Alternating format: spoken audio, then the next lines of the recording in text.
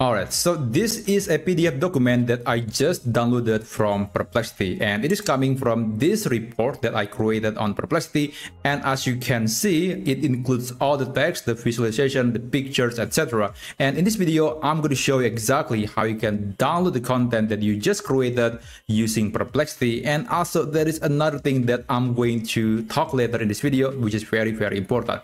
Now, to download a Perplexity thread, you can open any thread. And by the way, this is true for Perplexity regular search, deep research, and Perplexity lab. So it doesn't matter what thread you are opening, the method stays the same. So here I have this thread that I basically asked about what is a cat, and this is the answer from Perplexity.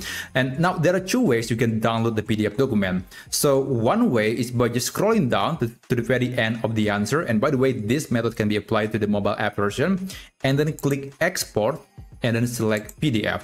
So Perplexity will export this content, this thread only that talks about cat, and it's not going to include any other thread or any of the answer in this thread. So I actually asked about what is a dog. So if I open a document, you'll see that it will only include the cat information only. There is no dog information. So how do you get the dog? Well, of course, you can just go to the dog section and then you can click export and then click PDF. So it will download this section of the thread. Now, but what if you want to get everything as a one document? Well, you can do that as well. So let me show you how you can do it. But I guess I have to wait until it finishes exporting the dog version. Oh, there you go. So this is the one that talks about dog.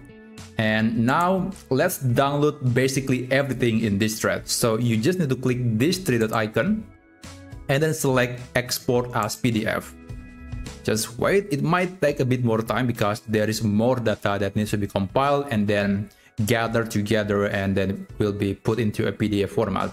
So by using that method, it will include everything, not just the cat, it will include the dog as well as one document. So let me open this. And as you can see, the document is much longer because now it contains not only the information about cats, but also dogs. So all the answers are within the same document. So that's basically how you can download a Perplexity thread as a PDF document. I hope you learned something from this video, and I'll see you on my next tutorial. I wish you a great day ahead.